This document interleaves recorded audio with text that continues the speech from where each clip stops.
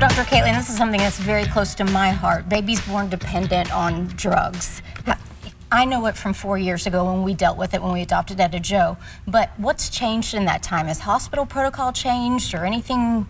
Yeah, so I mean, really since the pandemic, Kentucky has seen a pretty big uptake in especially opiate use and dependence, and that affects moms who are pregnant too. And so that tends to be the drug that does cause the most issue, just because of how long it stays in the system, how dependent these mothers become on it. They can go and get help at these methadone clinics and get prescription medications to kind of help ease that withdrawal type symptoms that will occur when the baby is born, but it still can occur with those medications, right? So, typically protocol for most hospitals is going to be, if you know that a mother has been using or has been on prescription medication, is to keep the baby and watch them for at least 5 to 7 days. Now with insurance and all of that sort of thing, sometimes they're like, oh, the baby seems fine, it's been 2 days, they don't seem to have any symptoms, or maybe mom's drug screen when she came in was negative or whatever reason, and then the baby will get discharged early, and you can still have those symptoms develop anywhere from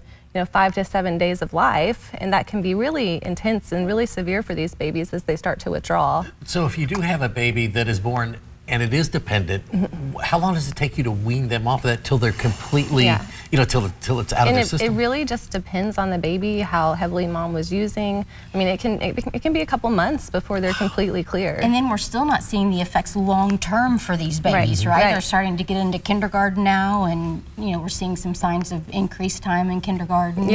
So it's a topic I could talk about all day, but I'm sad to see that it's still happening. I didn't know how bad it was, so that's sad, but it's also good that hospitals are getting more protocol in place. All right, thanks so much, Dr. Caitlin. Absolutely. We'll be right back after this break.